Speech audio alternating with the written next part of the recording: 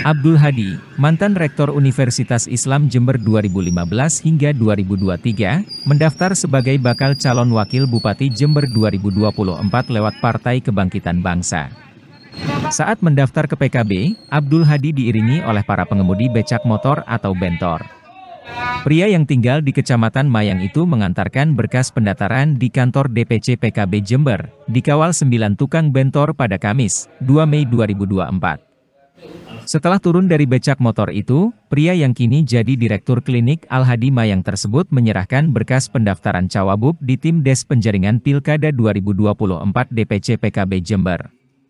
Abdul Hadi mengatakan sengaja mendaftar di momen Hari Pendidikan Nasional. Menurutnya, siapapun calon bupati yang direkomendasi oleh PKB di Pilkada 2024. Dia mengaku siap menjadi CAWABUP-nya. Sebagai seorang akademisi, Hadi mengaku fokus untuk pengembangan pembangunan di Jember pada sektor pendidikan dan kesehatan. Karena dua bidang tersebut bisa menguatkan sumber daya manusia. Hadi mengaku sengaja membawa 9 becak motor saat mendaftar CAWABUP di PKB Jember. Katanya, hal itu adalah lambang kebesaran NU. Sementara 9 tukang becak yang mendampinginya, Hadi mengungkapkan mereka adalah warga NU dengan kondisi ekonomi menengah ke bawah. Hadi mengungkapkan, 1 dari 9 tukang becak yang dibawanya itu awalnya adalah tukang ngamen, tetapi anaknya bisa kuliah di Universitas Islam Jember dengan beasiswa. Suyono, tukang becak motor yang mengawal Abdul Hadi mengatakan, saat itu dia tidak punya duit untuk menguliahkan anak di perguruan tinggi. Kebetulan bisa bertemu dengan Rektor Universitas Islam Jember 2021 silam, sekarang kuliah di kampus NU itu. Menanggapi hal tersebut, Ketua DPC PKB Jember, Ayub Junaidi mengaku bangga, adanya kader NU yang mendaftar sebagai CAWABUP di Pilkada 2024. Ayub mengatakan, sejauh ini baru 4 orang yang daftar secara offline di kantor DPC PKB Jember, untuk jadi kandidat calon bupati dan calon wakil bupati 2024.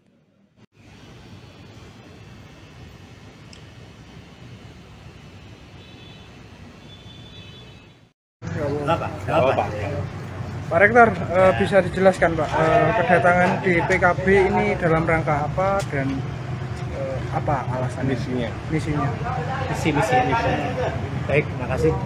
Saya sampaikan kepada saudara wartawan semua ini yang telah meliput. Saya yang daftar di PKB ini satu, karena terpanggil saya sebagai warga Nahdlatul Ulama.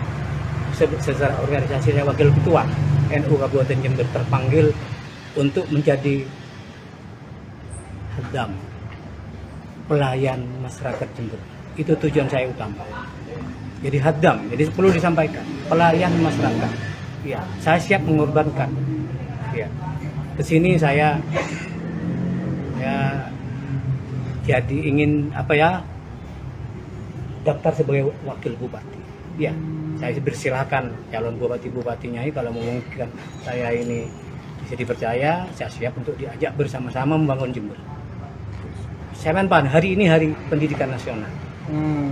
Ya, momen penting bagi warga Jember yang harus ditingkatkan SDM-nya. Jadi visi dan misi saya ini satu, pendidikan, kesehatan untuk kesejahteraan masyarakat Jember. Divisi. Ya. Mengenai 9 becak yang dibawa ini apa? Ini kenapa kok membawa becak? Saya sebagai kader Nahdlatul Ulama, ya, saya membawa becak 9 ini menandakan 9 bintang. NU bintangnya 9. Akhirnya saya bawa, tidak boleh lebih, ya becak 9. Ini semua yang hadir mengikuti saya nih, warga Nahdlatul Ulama. Ini yang perlu ketika kadernya jadi pemimpin Jember, ini yang perlu selamatkan ini, baik pendidikannya, ya, kesehatannya. Visi saya, misi saya ini agar saya layanan pemerintah Kabupaten Jember ini gampang masyarakat. Ini, saya kasih contoh tuh sekarang Hari Pendidikan Nasional, saya bawa orang tuanya, saya ini pelaku, saya pelaku pendidikan, pelaku kesehatan saya, sehingga saya melihat bidan perawat yang ada di puskesmas dengan gaji yang sekian. Hanya 300.000. Saya ngeliat wawancara nangis saya. Mudah-mudahan Allah yang Maha Kuasa menakdirkan kita untuk bersama rakyat Jember. Ya. Pendidikan juga saya kata, ini bawa, tidak tolong gini, sini Mas. ini salah satu warga Mayang yang asalnya dia pengamen, ingin merubah nasib jadi tukang becak, Bentor. Ini nangis-nangis datang ke rumah saya untuk bagaimana anaknya bisa kuliah di salah satu perguruan tinggi. Kebetulan pada waktu itu saya sebagai rektor UIJ memberi layanan kepada beliau ini. Anaknya beliau sekarang sudah semester 6 di UIJ. Ya, kampus yang dimiliki warga Nahdlatul Ulama, Universitas Islam Jember, yang sekarang sudah digaung-gaungkan, ya, sudah setara dengan kampus yang maju di Jember. Mohon sampai wawancara bagaimana proses saudara ini, ya, bisa dapat kuliah di UIJ. Ya. Atas pertolongannya Bapak Abdul Hadi, bantu saya seorang pengamen sampai menjadi seorang tukang bentor. Anak saya sudah mencapai pendidikan semester 6 gara-gara Bapak Abdul Hadi yang bantu saya. Ya, sebenarnya bukan saya. Saya merasa tanggung jawab. Saya sebagai kader NU, jadi rektor miliknya NU, saya harus mengamankan, menyelamatkan orang NU yang di bawah agar supaya UIJ itu biar menjadi perguruan tingginya Nahdlatul Ulama, sehingga kelas masyarakat paling bawah bisa mengenyam pendidikan tinggi. Ini tujuan saya. Apalagi nanti saya diamanatkan menjadi haddam, pelayan masyarakat Jember. Kesehatan, pendidikan itu ujung tombak yang harus saya kerjakan pertama. Saya kira.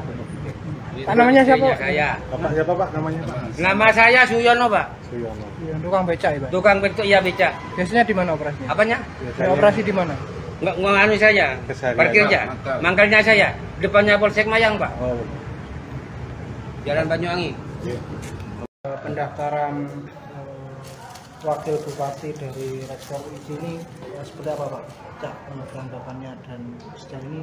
Ya, terima kasih kepada Pak Hadi, mantan rektor UIJ yang telah mendaftar untuk calon kepala daerah di PKB. Kami menyambut hangat, menunjukkan bahwasannya kader-kader Nahdlatul Ulama ini kan banyak yang siap mewakafkan dirinya untuk membangun daerah tercintanya. Maka dari itu saya sebagai Ketua DPC PKB Jember mengucapkan terima kasih sekaligus ahlan wa sahlan bihudurikum kepada Pak Dr. Abdul Hadi. Kedepannya ya proses masih berjalan, kan begitu. Prosesnya masih nanti akan ada fit and proper test dan proses-proses lainnya.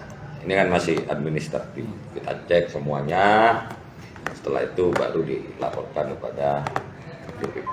Meskipun kader berarti sama? Sama semuanya, nggak ada.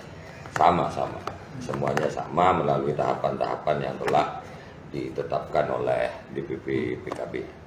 Sejauh ini yang daftar secara offline di kantor PKB? Kalau yang offline kemarin sudah ada 4, yang online ini ada berapa kemarin? 4 juga. Saya juga belum cek itu siapa saja. Yang offline siapa aja yang sudah daftar? Yang sudah kan Pak Hedi, Gus Fawaid, Pak Ahmad Sudiono, ya beliau. Nggak tahu lagi, saya belum cek kepada tim des ya. Tim des belum laporan. Siapa saja. Gitu ya? Cukup ya? Oke, makasih ya. Download Tribun X sekarang. Menghadirkan lokal menjadi Indonesia.